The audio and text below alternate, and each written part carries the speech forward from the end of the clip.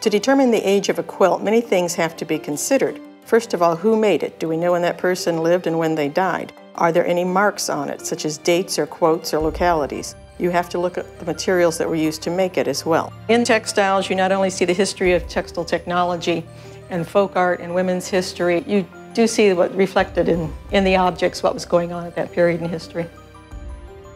It makes you realize that things people make may last forever, but they don't, and gives you a real clue as to what your distant ancestors and how they survived and what materials they had.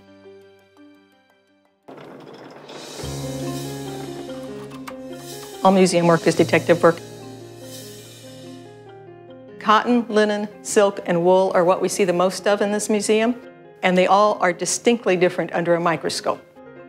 We take a little tiny sample and we put it on a microscope slide. It's similar to high school biology. You put the yarn down there and you pull it apart.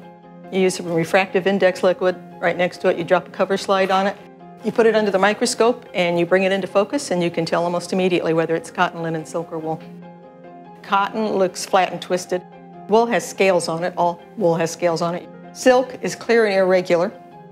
Linen looks like a bamboo shoot. It's straight with little bamboo type marks in it.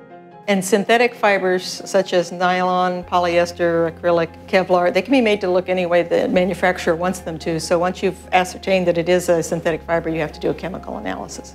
Sometimes we can nail it right within a 25-year period, and other times it could have been made any time in the 19th century or any time in the 18th century. There's nothing distinctive. There's certain sewing threads that were used throughout the 19th century, and then we know when certain other threads were invented, and that would kick out certain periods.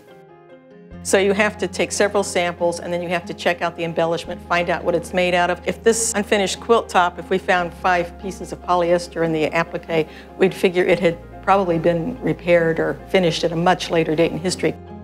You have to examine the fabrics to see what printing technique was used on them.